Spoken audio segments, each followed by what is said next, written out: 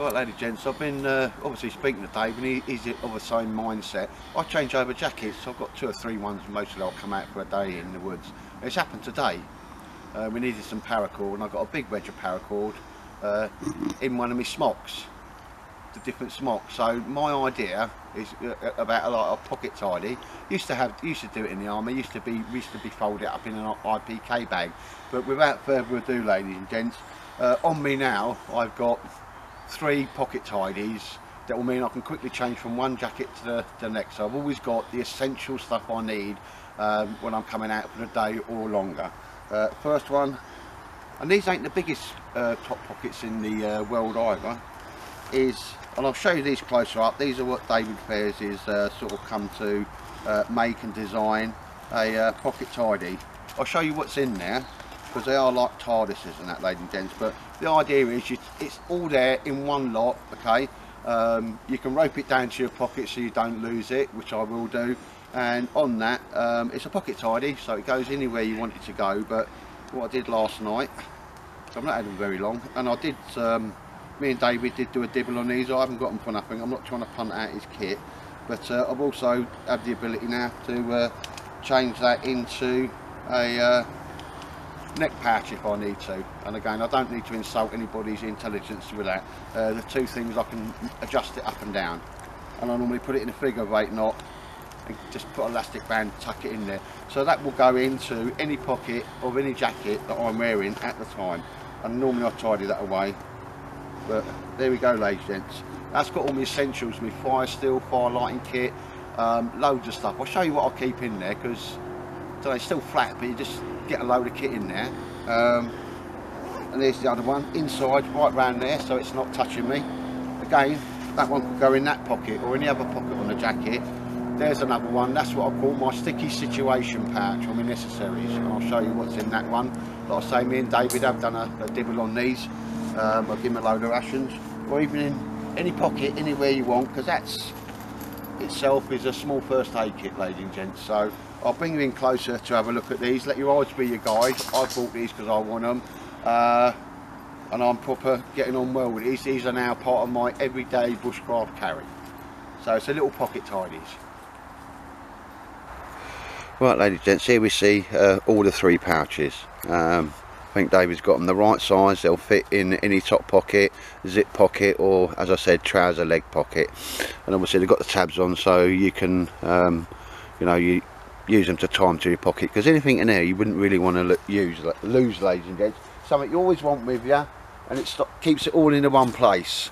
Also means, just for me, I can just change all the stuff I want to be taking out and keeping in my jacket, whatever jacket I'm wearing, because it's now easily to organise. And it just comes down to that thing David's got about having your kit organised and everything in its place. Right, so I'll just show you, and this isn't definitive because I haven't had them a great deal, but this is my most important one.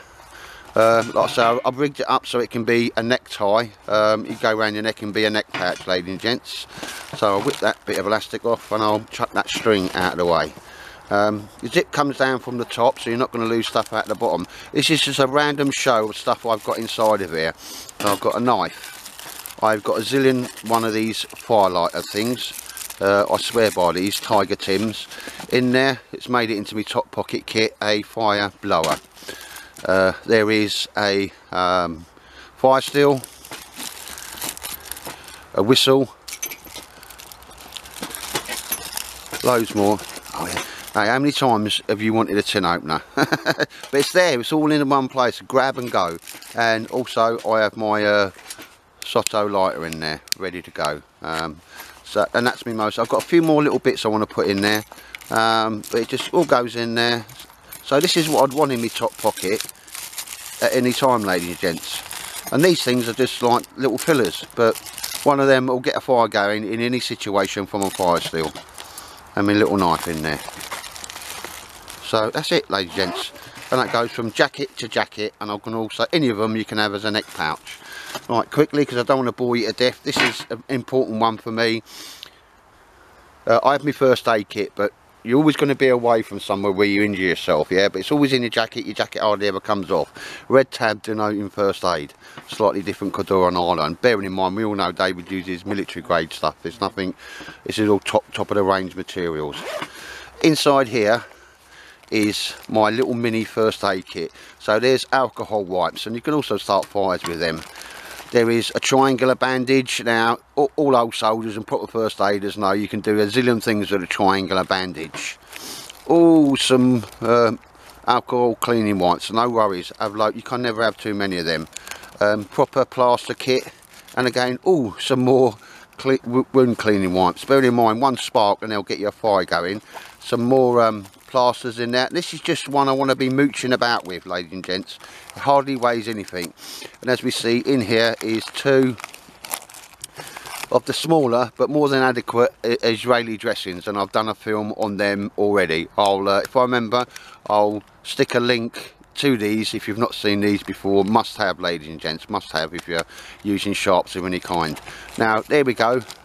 Before I put all that back, but you see how the pouches are like TARDISes, and again that just went in my top pocket or the side pocket, or as you say, if you don't like too much in your pockets, in the top of your Bergen, and I'll show you you know how I would do that if I was changing over all the time. But literally all that kit goes into there. You're always carrying a first aid kit, you've probably got another one in your Bergen.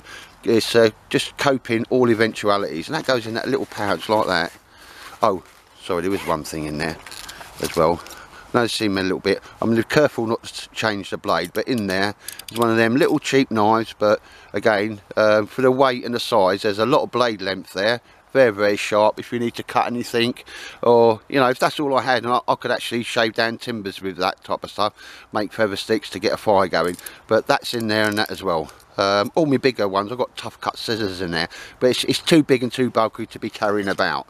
Right, I'm going to pack this away and bring you back for the next one. There we go, ladies and gents, that's the medical one, immediate first aid, cuts and that. This fits in the pocket nicely and means I can change it over from one jacket to the next. Somebody's just pointed out, make a nice little pouch for inside of your jacket. Cordura and Ireland is waterproof, make a nice little protection pouch for a phone. There you go, let your eyes be your guide, because you can put a zillion things in these, and it's not for me telling you what you should have in them, this is just what I've done them. Anyway, that's my first aid kit one, which seemed necessary. Now this, I'm not really sure what to call this. This is my pocket, always have with me, get you out of a difficult situation pouch. So we'll have a little look inside of it. By no means exhausted, I've thrown a few things in. Oh, the Tiger Tims, I always swear by these, and as you know, I throw them in anywhere to take up a little bit of space. Now here we see one foil blanket. Now this is an actual shelter, because when you make the lean-to shelter with the pieces of wood, ladies and gents, if you wind this in and out of it, it actually waterproofs your shelter, okay? And that's one of the high quality ones, not the ones you get off AliExpress. Oh, right, Puritabs, loads of Puritabs in there, so I've got instant way of purifying water, okay, and some more alcohol dressings. Now on the inside here, again, there's another foil blanket, another good make. This would be one I'd perhaps roll up and keep myself warm, that one being a roof to waterproof any shelter, and I've been taught how to do that. What I do want to show, and again, you get an amazing amount, they're like TARDISes. Again, you can never have too many water purification tablets. And in here, ladies and gents, this is a must do, you must do. There are 5 surgical blades, the Swan Norton, all sealed, ready to go. They'll be okay to open in 25 years. They're stainless steel, and they're the sharpest things that you can have. I do have one more set of these inside with me triangular bandage in there, but ladies and gents, let your eyes be your guide on that. How much room does that take off? But that may be the only knife or sharp implement I've got on me at the time. And oh, there's a ladies doodah, but yeah, they're brilliant for making fires with. And inside here is an adult emergency poncho to keep me dry, keep the wind off me, keep the weather. It's a blue one, I'm not worried about the colour. It folds down nice and small, and also that could be used set up so you can get yourself out of the wind and out of the rain. You could use that to make a very improvised short-term shelter. And again, a little compass in there, a load of the 25 metres of the nano cord I put in there on a little reeler, and there's another waterproof bag. Oh, these keep appearing, don't they, ladies and gents? There's a blinking good reason. A very, very sharp blade. Now, the idea is you're probably going to have your knife with you, but never ever underestimate the power of always carry systems redundancies. Okay, never be caught out without a sharp blade, and as long as you don't touch them blades, they're okay. They won't go rusty. And obviously, water carrier, ladies and gents, you've all seen these, the old decent ones, not the cheapy ones, Ziploc bags. Because gone are the days where you use the condom in the old army kits. You know, I'll carry a pint of water in there if need be, in one of my lower pockets, sealed up. So that's not a definitive look and see to what should go into one of these pouches. This is mine. You let your eyes be your guide. You put your stuff in there. But as you can see, ladies and gents, these things are just like TARDISes. So I've got the ability to make improvised shelters, keep myself dry, purify water, get a fire going with the old alcohol wipes and so forth, and Tiger Tims wouldn't go anywhere, a tampon and some sharp blades. Again, you can't never have enough sharp blades. And if I needed to cut something out of a wound, or I'm not Dr. Zhivago, but at least you've got the ability to have something that's sterile and very, very sharp. So there's David's pocket tidies, and that's what I make of them. They're not definitive yet, ladies and gents, but they soon will be. And again, any of these can be turned into a neck pouch, and they'll go in any pocket. I think it's just got the size right and the capacity right. As you can see, I'm leaving that there because that does actually disappear into there. And just to see what Marty says there.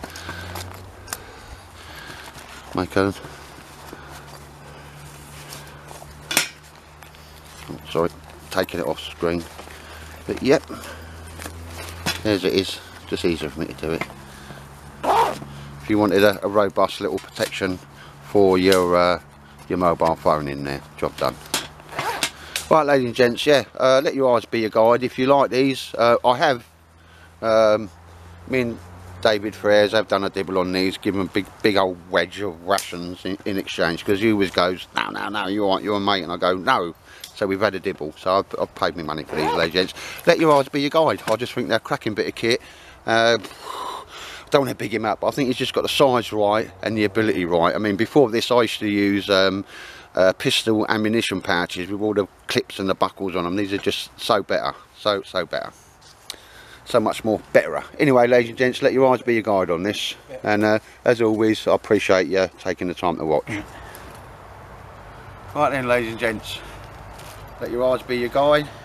No skin off my nose, but I know a good thing when I see one.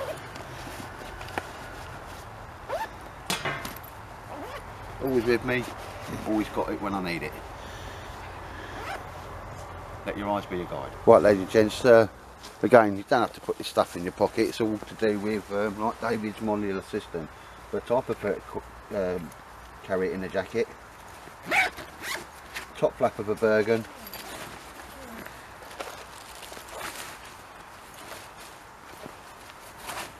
All your necessaries. All in one place, tidy and easy to get at when you need it, ladies and gents. Job done.